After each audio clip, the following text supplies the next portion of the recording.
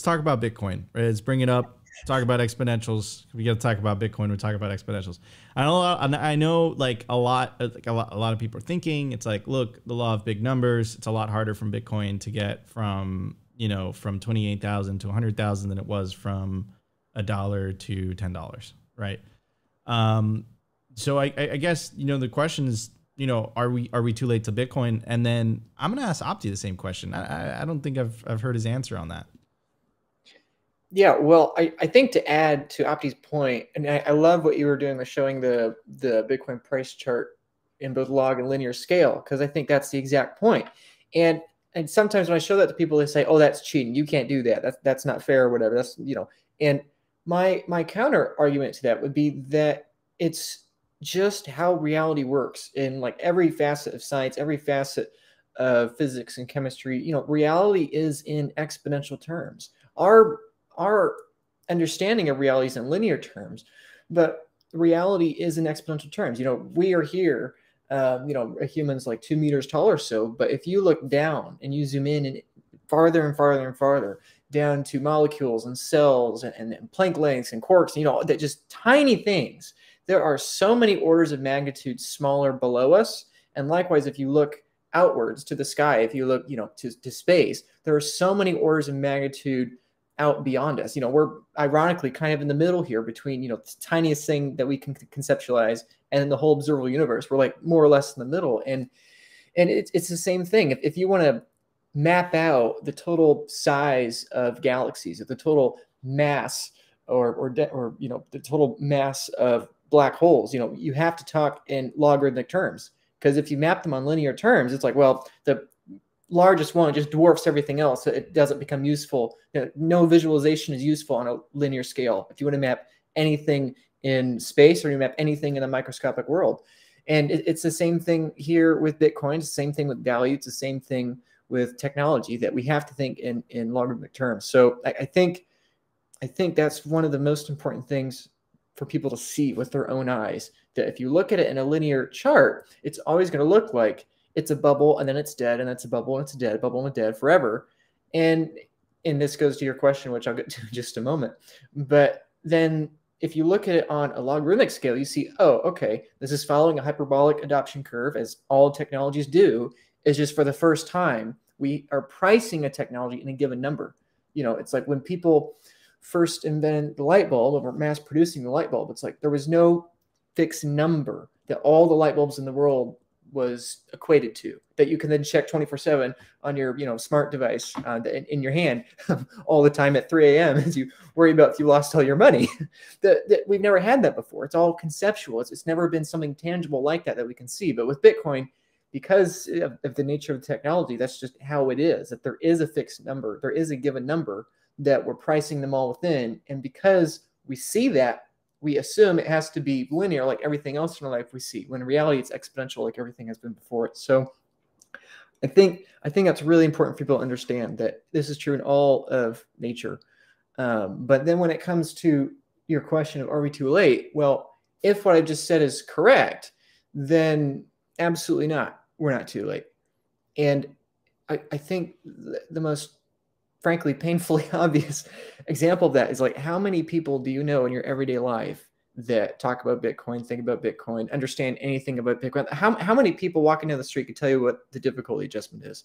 How many can tell you the difference between proof of work and proof of stake? How many know the name Hal Finney? It's like people don't know.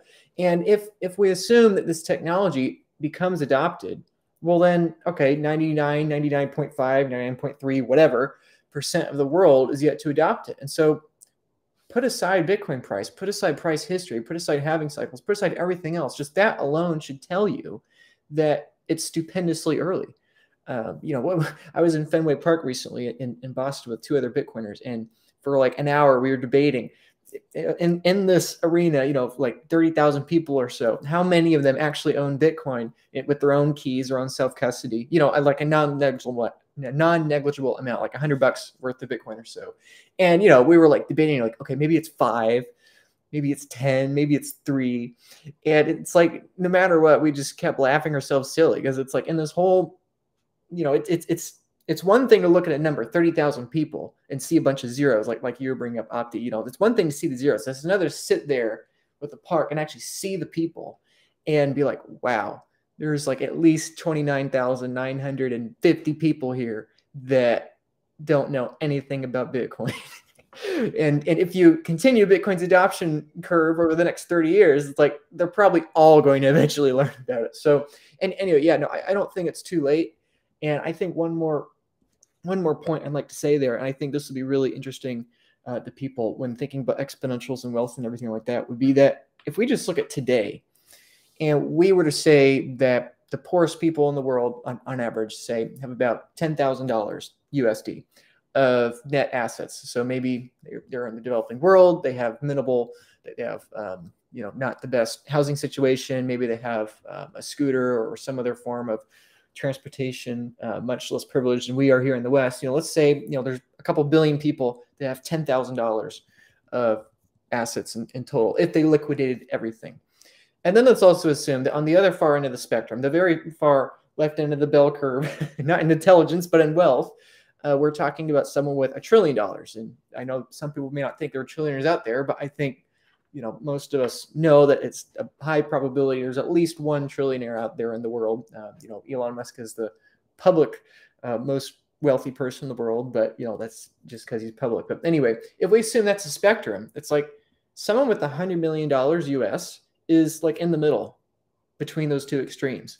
And so it's like, if you want to look at someone that has like food insecurity, is just getting by, maybe making $3 US a day, between that level of wealth versus someone with $100 million US is like the same disparity in wealth between that person and the wealthiest person in the world. Or again, to use a Fenway Park or a stadium metaphor, it's like, let's say we take the assumptions and the estimates to be correct, and there's roughly 50 to 80,000 100 million millionaires. Like if we assume there are 50 to 80,000 people out there with a net worth of $100 million or more, basically if you took all those wealthy, stupidly rich and wealthy people, put them in a single stadium, there is just as much wealth inequality within the stadium as there is between the bottom tier of the stadium and everyone else in the world.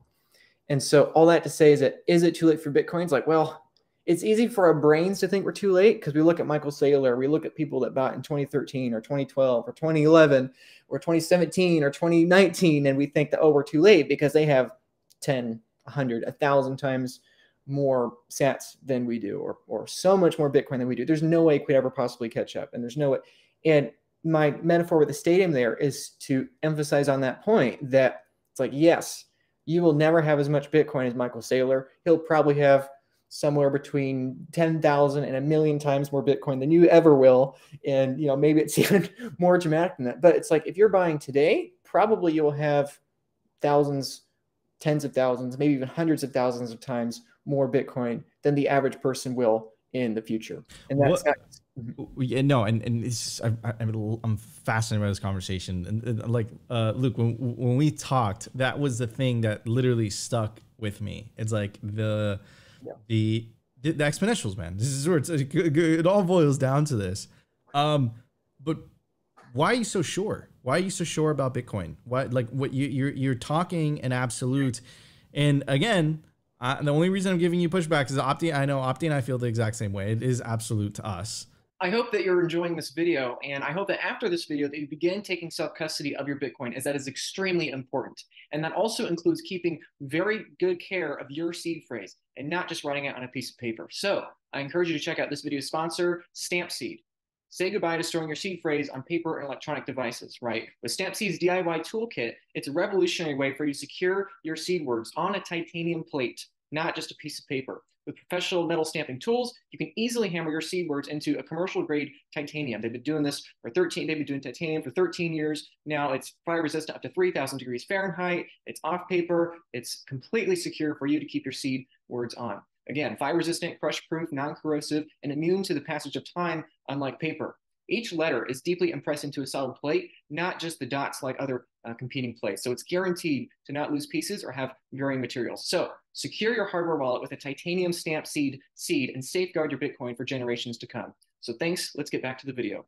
Right. We ask ourselves this question every single day. Like, are we crazy or are we just day. right? Opti and I talk a lot. For anyone that doesn't know, we are constantly talking. I think that's the only way that we do what we do. But Luke, I don't know. We don't talk as much. I mean, I think we might in the future. If you know, you know. Yes. Yeah. Why are you so sure? Why are you so sure? Yeah, well, that's a great question. I'm glad you asked that. You know, a lot of people think that I'm lost my mind because I am speaking such absolutes, and they're such bold claims. It's like it's so bold, it's so ridiculous, and I'm speaking with such conviction. It's like who is it? I mean, it's like, okay, what do I know? I'm a 24-year-old. Just what do I? But the reason I speak with such absolutes is because I've just thrown every ounce of my thought at this, and I'm not saying that I'm any smarter or less smart than anyone else. It's just that I've thrown my brain at it, and I can't find a way at which this isn't the most probable outcome. Perhaps it's not the outcome that occurs. Perhaps there's a 51% chance I'm right and 100 different scenarios in which it doesn't, but I think it's more probable than not that this is the case. And why? And why? Yeah, why do I think that? Well, what is Bitcoin? Bitcoin is just a piece of information. And history shows that information is really difficult to destroy. The Bible has survived. I was just in Israel last December, and I visited Qumran and the Dead Sea, which is where the Dead Sea Scrolls were found, all that. And it's amazing that basically a bunch of goat herders and people from the ancient world were able to meticulously preserve the Hebrew scriptures that now is the Bible for thousands of years with their primitive ancient technology. And it's like, well, with Bitcoin, it's a similar idea in that it's just information. It's just, lines of code.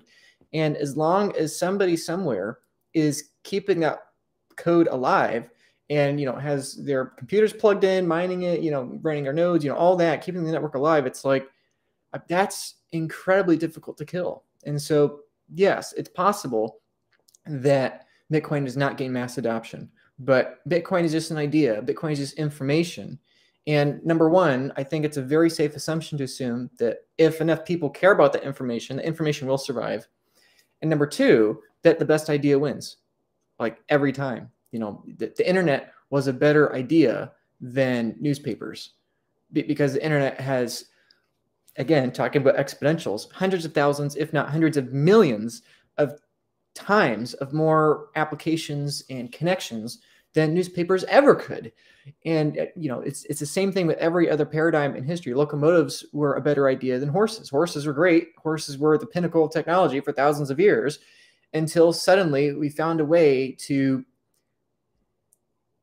manifest the idea of transporting massive amounts of people, massive amounts of resources across space via the locomotive, and the best idea won out. And so why am I so absolute in Bitcoin? It's like, well, assuming that information survives and assuming it's the best idea, then it should just take over everything. And I'm very confident it's going to survive. I'm most confident it's going to survive. And I'm pretty confident that it's the best idea. I mean, what's the other answer, guys? Like silver? Central bank digital currencies. Central bank digital currencies? Like what? Shiba? I mean, gold is the best idea besides Bitcoin, and it's a really good idea. I'll give the gold bugs their credit. Gold has worked for thousands of years, and it's a really good idea. But why has gold not been transacted with for hundreds of years? It's like, well, we just can't do it anymore.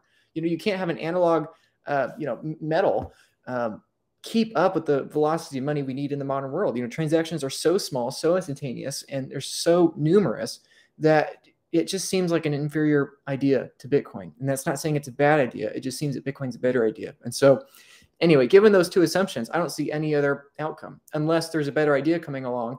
But it's been 14 years. No one's had a better idea. And I don't even know where to begin to think about a better idea. I don't know how you get better than perfect scarcity. Yeah, dude, beautifully said.